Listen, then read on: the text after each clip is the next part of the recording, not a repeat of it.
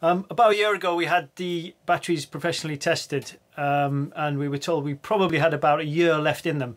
Some batteries is bad. This one is 78, 80, 84, 81, 73, 84, 72. So these batteries obviously weren't holding the charge very well, so we were extra reliant on our battery charger. It's bad.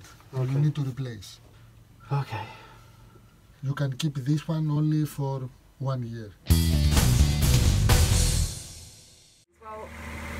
As usual, yet another thing is broken down on the boat. It's a real shame because my brother's come out and, you know, with his little boy, and we've been waiting months for this day. And first day out, the generator stopped charging, so we had to come back and we had to spend the whole day looking for an engineer.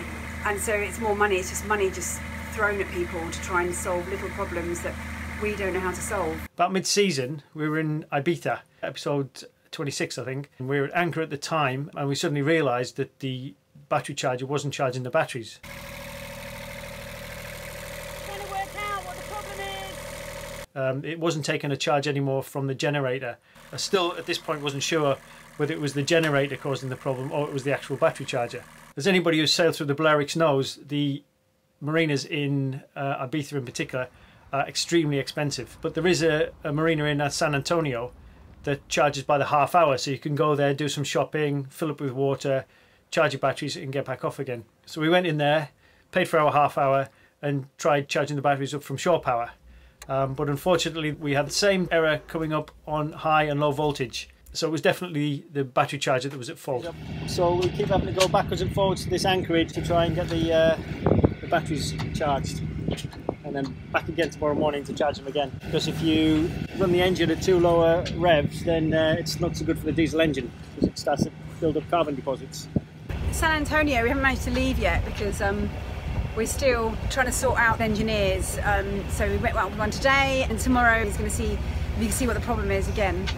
So not really getting very far in Ibiza at the moment. We had an electrician come in, take a look. He couldn't work out what the problem was.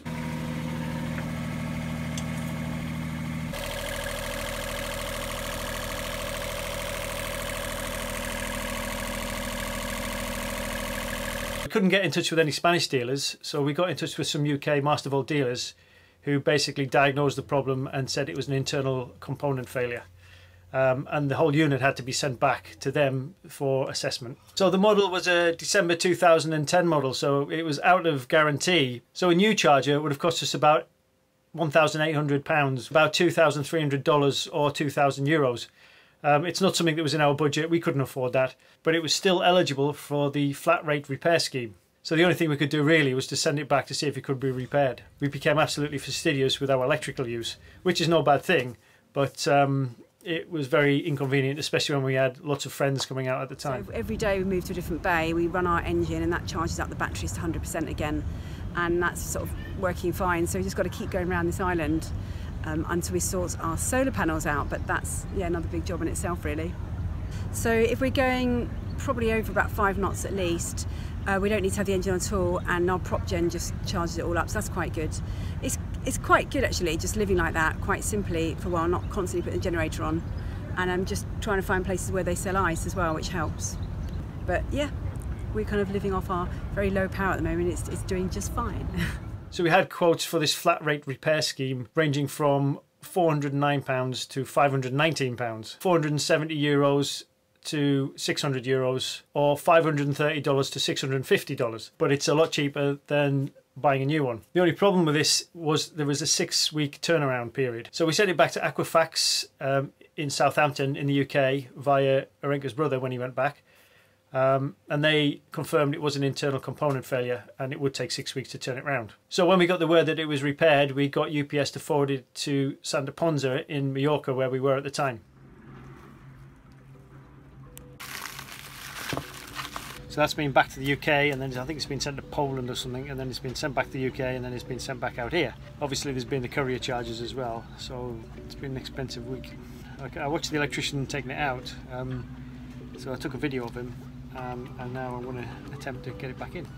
So they've packed it up really well. We've got the manual and a new battery temperature sensor, and what else we've got? We've got the new mounting plate. Looks like new, really. I don't know if they polished it up or cleaned it or something, but certainly coming back very clean.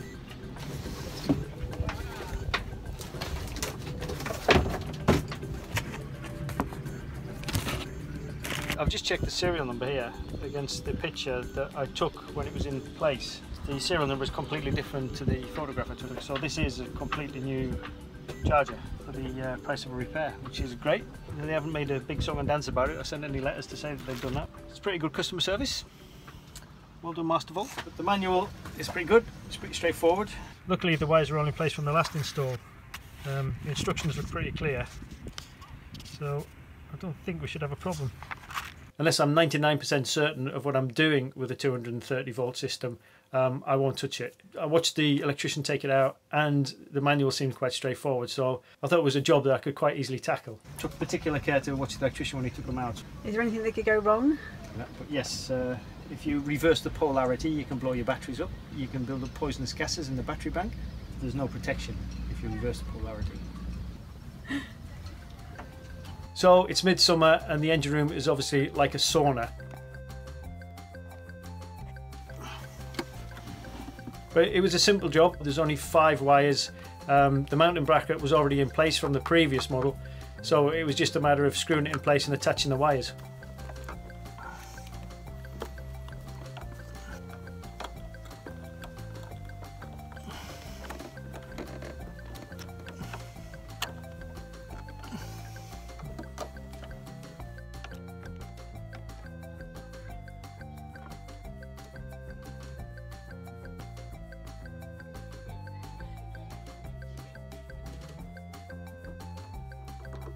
As unreliable as the generator is, it was still fantastic to basically get the battery charger back online so we could charge these batteries up whenever we wanted. The battery's charging really quickly and nothing's blown up, no wires have burnt, and Woody has done it. Brilliant. Yeah, it's pretty straightforward, and the manual was really good as well. 2 wires to the batteries and then the 3 to the generator, so... Very good. I'm very proud of you. So we're wintering at the moment, we're on shore power, batteries are not a problem, but obviously we're going to set sail again in a month or 2, and we're going to need those batteries to be able to hold a charge. We would love to get lithium batteries, but obviously they're way out of our price range. So I think we're just going to replace the Victrons we have with some AGMs, and hopefully that'll last us another 4 or 5 years. The generator is a good make, it's an Onan Cummins, but the spare parts for it are very expensive and it is over 20 years old. And not as reliable as it could be. So we're getting the solar installed before we head off, which means we won't be as reliable on the generator. 3 Panasonic HIT 245 watt panels. Wow. So comment below with any advice. Let's share the knowledge, hints, tips and advice on battery chargers, particularly the Mastervolt Chargemaster. For this video I'd like to thank all the advice and help I got from Aquafax in Southampton and Fisher Panda in Dorset, UK, and also UPS for being so reliable. So thanks for watching. Please give us a thumbs up, a like, click on the notification bell and subscribe. And it goes without saying, thanks to our patrons who support us in everything we do, from the production costs to advice.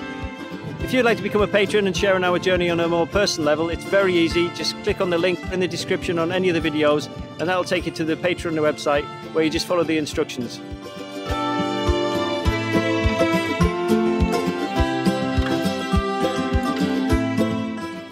Thanks for watching.